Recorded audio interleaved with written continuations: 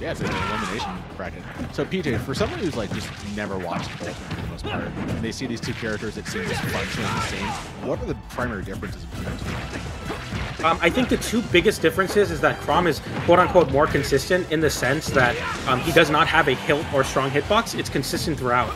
But the thing that makes Roy more consistent in the meta, being right where he needed it, but like this is the thing, like whenever Samba gets something going, Goblin seems to be ready to answer right away. And the thing is, Rob was ready for it. He shielded, but then it's like, nope, multi-hit, too long. And the dash attack after the nair just to get a little bit of a more extended damage. Drop that right away. Yeah, that Z drop, very nice, cute little Z drop from Goblin. That'll be the jab to side B, not quite ready to kill, but it will do some fantastic damage.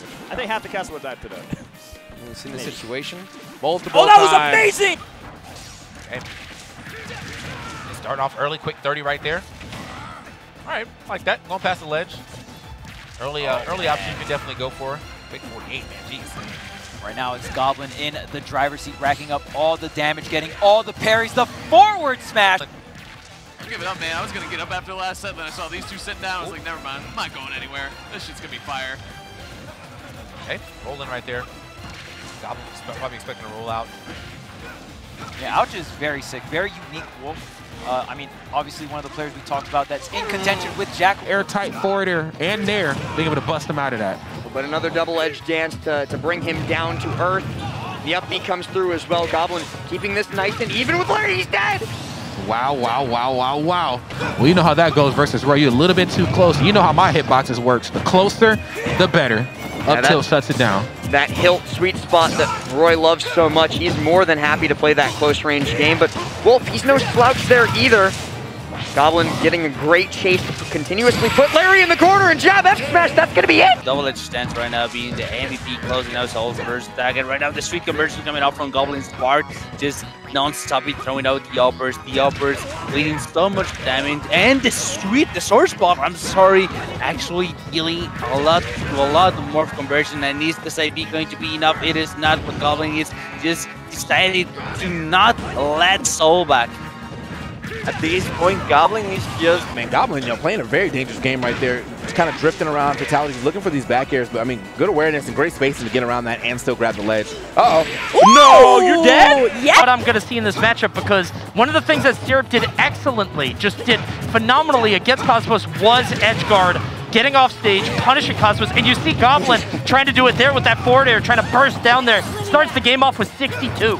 Goblin really does not have an off switch. Like, he is the kind of person who has a killer edge that never dulls. If you give him an opening, oh my god, he is going to get right in your face and he is going to throw out that kill option immediately. No double jump right now, gonna have to do max distance on that up B, but this is what you expect to see when Goblin's got the lead. He is at his best when he can just govern the pace of the match, and Cosmos right now not feeling like he has any chance to slow him down. Just slamming into him over and over with those up Bs. I don't know, the way Goblin plays, he's like a ram sometimes. He just headbutts you again and again.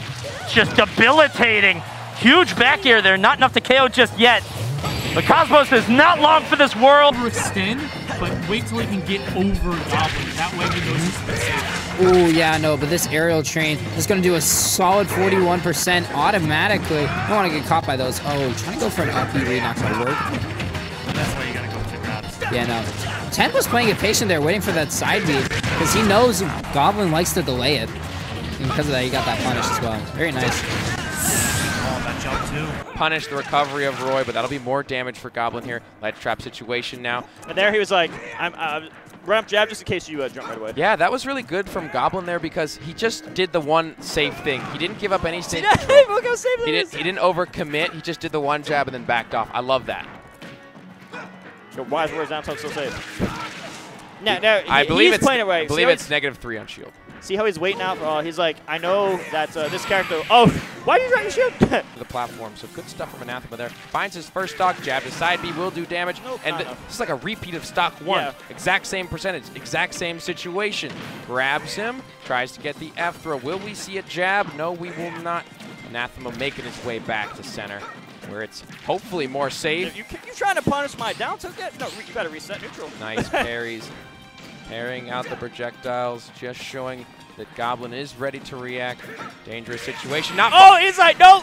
You thought, though. Usually uses like some kind of chip damage or crowd control where I'm going to put a stop right here from you. If you're trying to rush me down, I'm just going to use this and it's going to stop you on your track, right? But I think that I can understand what the train of thought behind that. He doesn't use the reticle because Roy has the speed to be able to reply back to it, right? He can rush it down easily. Yes. That can make the reticle whip. So the real good for how he uses it. And watch out, we're gonna go for the upper. It is a hard spot to be. It's beautiful. Trying to position himself with a double edge dance, but we're gonna have a barbecue today. Yeah, absolutely. Very impressive coming out from Diz. He heard the plant taunts and he's like, let me show you what I can do. Yeah, exactly, man. It's like, don't disrespect my Sonic like that. I got sauce. I got other characters. And honestly, you know, Diz, he played the cheese game way too long. This guy has fundamentals. He's a good player. He's easily one of the best coaches in CFL. It's time to finally use it, you know? Yeah, it has so many hits to it, and the super armor always coming in clutch, especially against a character like Ken. Focus, we'll get him through. And now he has to side B. Or he can just up here there. Yeah, Goblin looking for the edge guard there. That was goofy. But he went pretty far. The aimbot on Ken there, turning around all which way to try and hit the Roy. Oh, that was so good. See, down, you can't mess with down tilt. Chance that Czech may have to be able to get a second win, you know? Yep. We were talking about earlier how Czech is just, he's mixing his game plan quite a lot. There's times where he tries to get in, there's times where he tries to read in. Goblin, there's a lot of times where he just wastes the patience game in which he looks for the entrance that Goblin may offer him, but none of them are actually working. I'm not entirely sure what may be going on because this is not the Czech that we are used to see. The footsies player is the footsies. Have you seen how much Goblin is spacing himself around Shaq? Have you seen how much even Shaq had to stop down for a second? Oh my god! Fear for Goblin here. It is. I mean, it's a totally even game still. And we see even sometimes Jigglypuff will take on a bunch of damage and they'll come back swinging with some crazy combo or ledge guard. Yeah, for sure. Just like right there. Both of them try to switch up their momentum. Goblin came out on top with that up B, but B-Mog did go for that side B earlier. Just like wait out, some kind of jump out of shit. Parries, but no punish. Oh yeah. Oh, just running into him on the tech. Trying to chase it down for real, putting out some hitboxes.